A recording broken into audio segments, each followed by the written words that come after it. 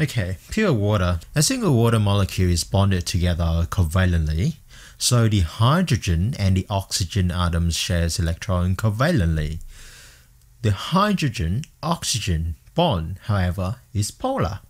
That means the electrons are not equally shared.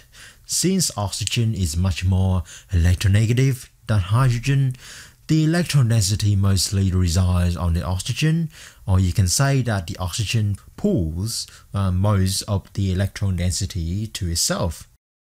This leaves little electron density on the hydrogen.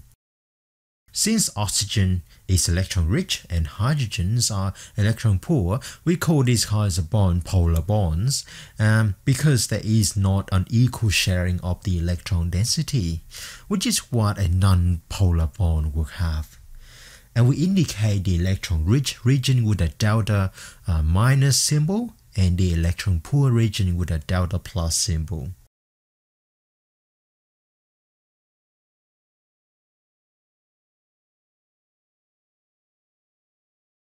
Now most liquids have a quite simple behavior.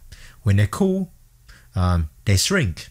This is because molecules have much less kinetic energy at lower temperature.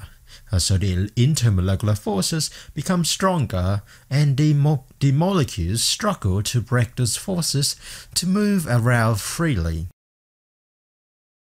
But when water goes below 4 degrees Celsius, the water molecules lose most of its motion, so it won't move at all practically, and when things don't like to move, they like to arrange themselves into a crystal structure, forming what we know as a solid. Normally, a solid is the densest form of matter, but there are many exceptions and water is one of them. In the case of water, the water molecules arrange itself into a hexagonal lattice. This lattice, see the spaces here, contains more space than the liquid state.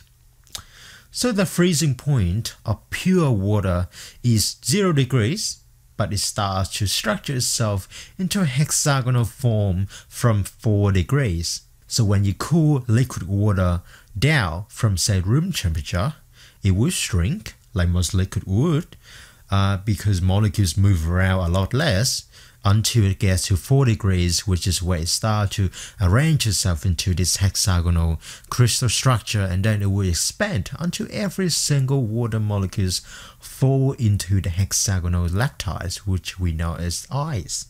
This is why ice floats on liquid water, because it's less dense. Here is what the lattice looks like in 3D. The fact that ice floats on liquid water has allowed nature to create phenomenal ecosystems around the Arctic, where the icebergs would float on top and act as an insulating layer, like a blanket, protecting the liquid water from below from the cold air on top, and thus prevent the water at the bottom from freezing, allowing living organisms to live below the icebergs. One really spectacular example is Lake Vostok. Feel free to do a bit of research on this. Essentially, scientists have found a lake at the southern pole of cold beneath Russia's Vostok station under an ice sheet of 2.2 miles thick. And they are speculating that there are organisms trapped underneath from 15 or 25 million of years ago that have been protected by the very thick ice sheet.